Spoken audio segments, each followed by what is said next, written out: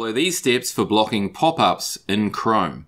We're going to demonstrate two methods. The first one is specific to blocking pop-ups on a specific website, and there are just two steps for this method. Utilizing Amazon.com as a demonstration, step 1 is click on the padlock icon. Step 2, come down to pop-ups and redirects and select block, and you are done.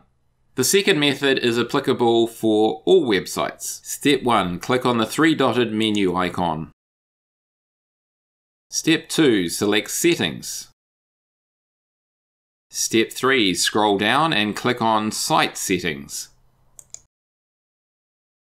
Step 4, scroll down and click on Pop-ups and Redirects.